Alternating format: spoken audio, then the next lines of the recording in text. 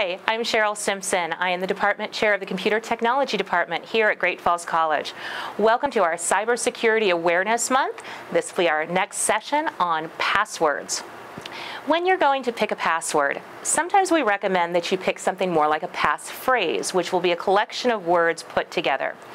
If you have an experience, such as this summer I went to Glacier with my family and we cooked s'mores and we rode on a boat and we picked up 5 rocks, I can make a password of Glacier Boat Rock S'mores, and that may be a better way to do your password than to just pick a singular word.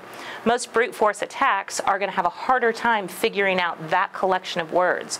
You can even throw in things like spelling things wrong or using numbers instead of letters. When you add a number to the letters, you add a level of complexity, and then when you add symbols on top of that, you make it even more complex. The more complex your password is, the harder it is for them to break.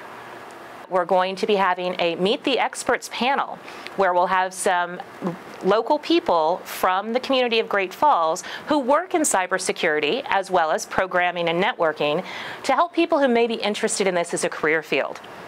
We're also really happy to invite people from the community who might be interested in changing careers into something in the computer technology field, or high school or junior high students and their parents, if you're interested, to come and join us and learn about what opportunities we have.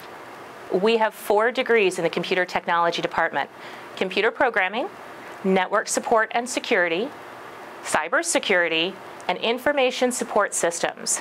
For more information, please visit our website. Thank you for being interested in Cybersecurity Awareness Month.